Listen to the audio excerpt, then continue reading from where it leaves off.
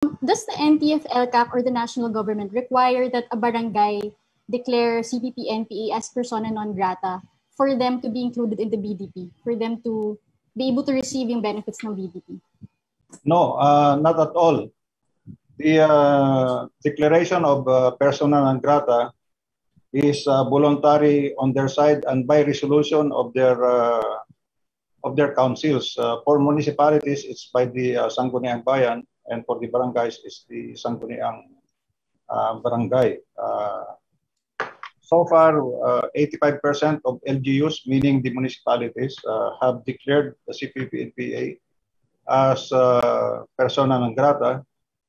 We have 100% in Region 1, Central Luzon, and 4 others. It's quite high. It's quite high. And then, So sir, it's not a requirement for them to declare the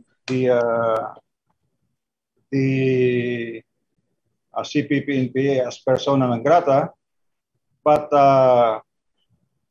when we work out the barangays through the retooled community support program, that means involving the EFP, PNP, and the LGU, the resolution comes out of the process.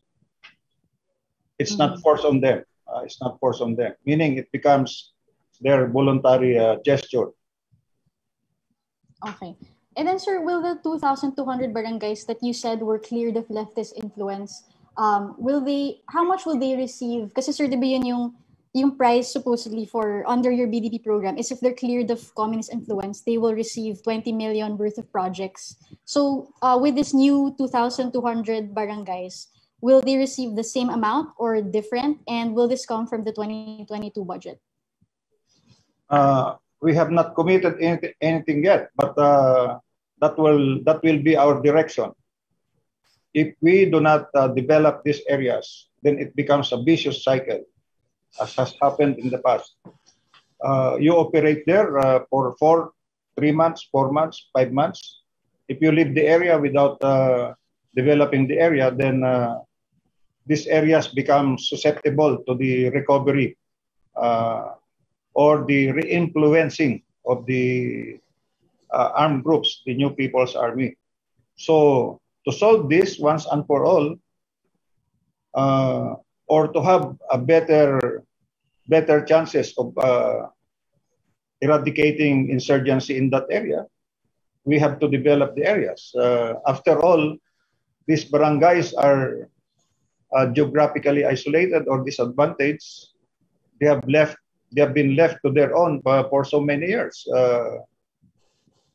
by past governments, and maybe you could even say the present government. That's why we are doing this now. If we don't develop them, then the efforts of your security forces and now of the local government units and the government agencies would go to naught and go again to the vicious cycle, and it becomes an issue that would even encourage perhaps recruitment from these barangays.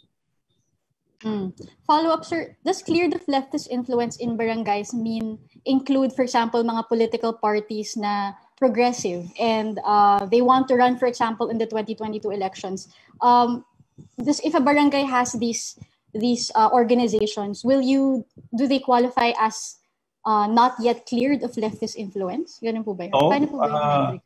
we don't go into that. We simply look into the organs of political power that the CPP-NP have in the areas. The organs of political power, we mean the organizations that they have put up for the youth, for the women, for the farmers, for fisher folks and other sectors. If indeed there are political groups there that have taken advantage of this or are affiliated with the CPP-NPA, then we expect that they will no longer support these political organizations. But whoever they are, our interest would be in dismantling the organs of political power, because these organs of political power make the barangays, in effect, shadow governments. Shadow governments. And if there are shadow governments, or if they are in control of the CPP-NPA, then they are most likely to vote for organizations that are affiliated with them. All right. Okay. All right. Thank you, Pia.